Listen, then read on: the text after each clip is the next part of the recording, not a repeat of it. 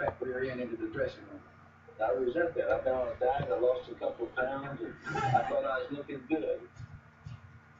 For the rematch 2 weeks later, relentlessly hyped as Bounty Bowl 2, Eagles fans raised their game, aided by the front office, which neglected to remove tons of snow that had blanketed Veterans Stadium.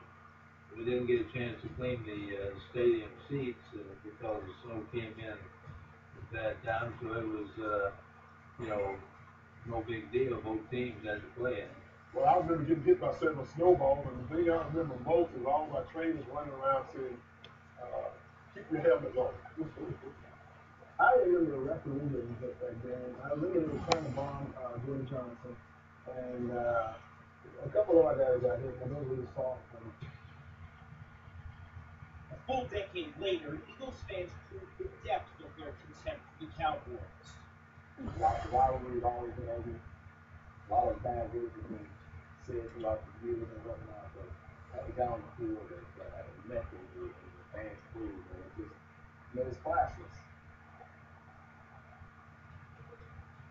Dallas defeated Philadelphia 4 years ago on Wild Card Weekend, but in the 14th season since the Michael Irvin incident, Eagles have won 16 games while losing 12. And after all these years, the intensity of the Philadelphia-Dallas rivalry is undiminished. It's not the NFL's most storied rivalry, but it may be its most uncivil. I think those rivals for years took football to another level. There was no rivalry that was as fierce and that was as nasty.